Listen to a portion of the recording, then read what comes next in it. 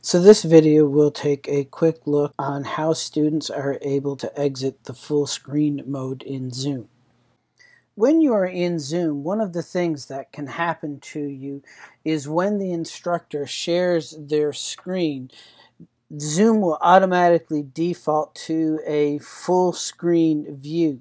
And if you have anyone in the room that has images or their video on, you can see that over here on the right hand side, some of that window covers up the text that's on the slide or the details that's on the slide. And then if you wanted to add in the chat feature, that just pops up in the direct middle. But even if I were to pull that off to the side here, you'll see it's difficult to be able to keep it open in such a way where I could see anything that was going on in the chat and still see everything that's here on the slide. Now, the reason you're having difficulty like this is because the default is for full screen mode. So one of the ways you can get around that is if you go up here under View Options, and you can exit full screen mode. And what that will do is it will bring it back down to the normal mode so that I'm still seeing the share screen right here. But as you can see now, I'm seeing all of it. And here is my videos up here, so they're not on top of anything.